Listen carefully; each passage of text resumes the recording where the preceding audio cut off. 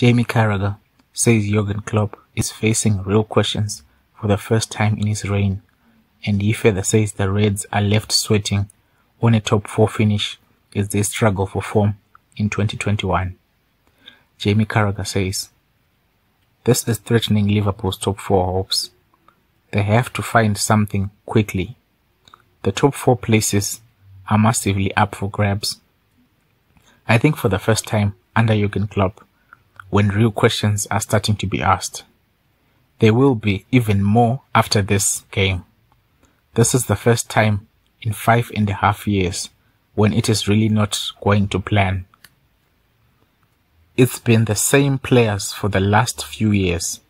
They could probably do with a couple of players to freshen up the starting lineup. This team has been together since the Champions League final in Kiev.